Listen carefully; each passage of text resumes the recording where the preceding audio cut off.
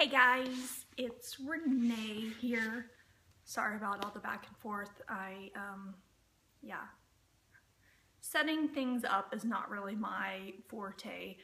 But anyways, it's Renee from Renee in Cancerland.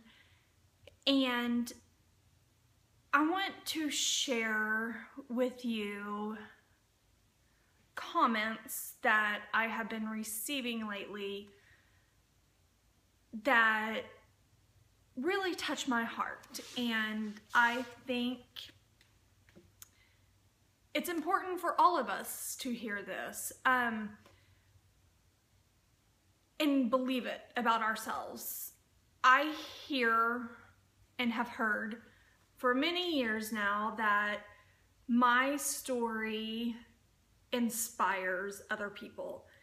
And I used to brush that off and say, you know what, there's nothing special about what I did, what I do. It's what I have to do. And my thought process is I have to stay strong and hold it together and keep going for my son and my husband and family and friends and all the people out there who need this in the world.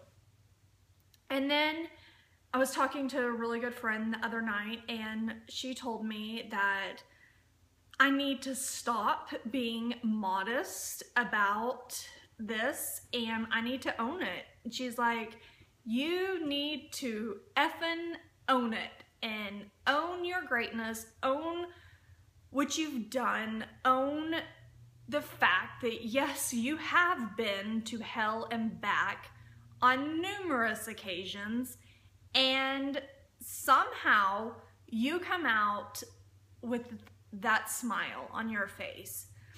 And I went back and read old journal entries, and you know, working on the book has taken me back into some pretty dark and ugly places. And yeah, I have been to hell and back a few times. And this is me owning it. You know what? I am gonna own it. I am going to own that part of my story, and by the grace of God, I have been able to turn that into this. I used to say I don't think I'm special, but listening to different people on talks and of them finding their passion in the world and a passion to help others, I'm going to retract that statement, and I'm going to say, yes, I am special, and yes, I think God is using me for you. In what capacity, I don't know, and I'm just doing what I hear in my heart to do, and that is to talk, and to talk to y'all about this. So yeah, it's kind of weird for me to sit here and say that to you, but I'm gonna own it. I'm going to own the fact that I have survived a lot of crap.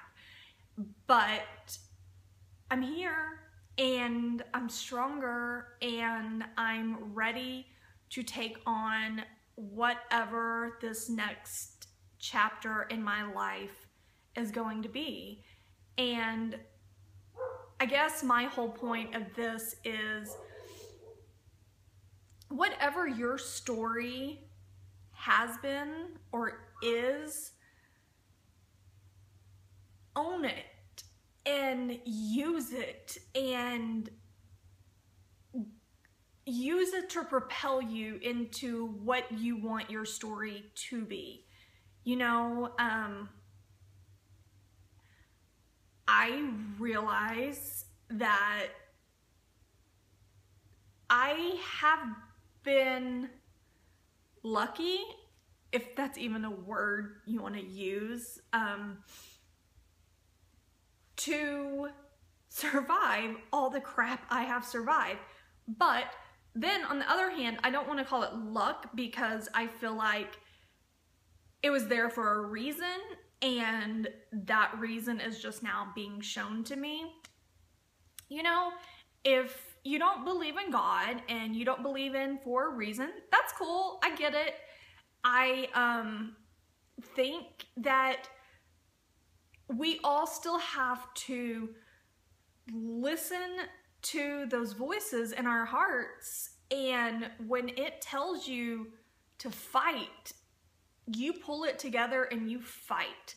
And when it tells you to lay low and to rest, you've got to do that as well.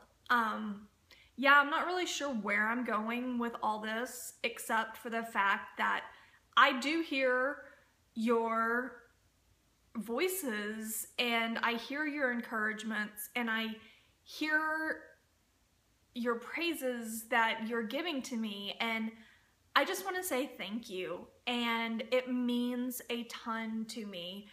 And because of that, I'm ready. I'm ready to go forth in this journey, and whatever that leads to, I'm ready, and I'm ready to show it to y'all and for y'all to share it with me, and hopefully y'all gather strength from this. And you tell me what you've done that's out of the box and crazy, or when you followed your heart and it led to greatness. I really want to hear from you. So email me at renee.sindelbach@yahoo.com. Scratch that. renee.sindelbach@gmail.com. And I'm going to put it all in my profile link, however that works. I'm fixing to figure that out. But yeah, thanks for coming back. And if there's something specific you want me to talk about, let me know, because I'm here and I'm ready to get this train rolling. Talk to you soon. Bye.